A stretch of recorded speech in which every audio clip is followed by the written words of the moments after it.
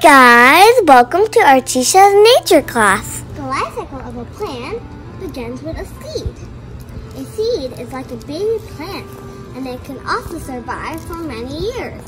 A seed can come in different shapes and sizes. Look, these are sweet basil seeds. See, these are also some different sizes and shapes of some seeds. This is a watermelon plant. This is a lady's finger plant, and these two are sweet basil seeds. The seed has a protective coating called the shell. The shell contains everything needed to start a new plant.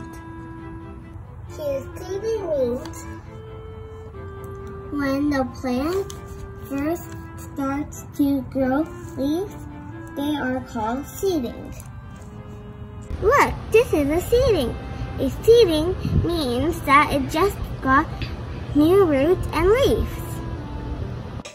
Germinate, which means roots and stems come out of the seed. How it happened. When seed gets proper sunlight, water, and soil, minerals, they start germinating. A seed will not germinate without all these. Look, this is a young plant that is in growing phase. And it goes for pollination phase.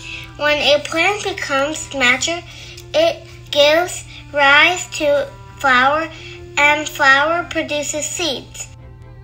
Then the seed can get dispersed by wind and insects. Look, this is a natural plant that just has flowers, and now you can get seeds from these flowers.